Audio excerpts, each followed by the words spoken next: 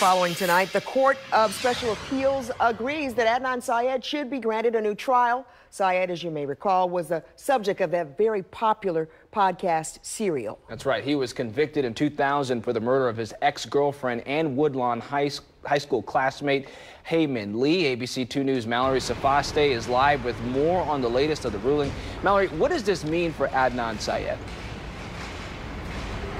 So this 138-page opinion means that Syed is getting a new trial unless the state appeals, and they can, to Maryland's highest court, the Court of Appeals. But for now, this is a victory for Syed's camp. They've been fighting this conviction for 18 years, and it was the popular podcast Serial that brought this case to the nation's attention and started raising questions about his guilt and the trial, particularly why Syed's trial counsel didn't cross-examine a potential alibi witness, his classmate, Asian McLean, who claims she saw Syed in the library at the time the state says Lee was murdered.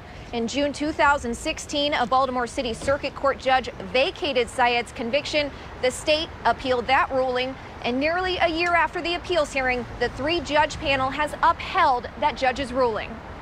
We've been fighting for so long that it just feels great to get over yet another hurdle. And Serial has also helped build this groundswell of support for us and for Adnan and for the case, and that has really fueled these efforts and allowed us to keep fighting on the way that we have.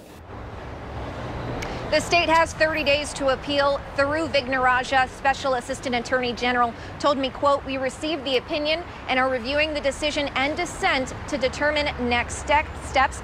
Now, one of the judges didn't agree that the defense proved ineffective counsel. Syed's trial attorney, Christina Gutierrez, passed away, so the judge said that there was no real way of knowing whether it was ineffective counsel or trial strategy to not call McLean to the stand.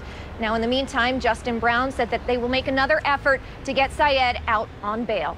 Reporting live from Baltimore City, Mallory Safaste, ABC 2 News. All right.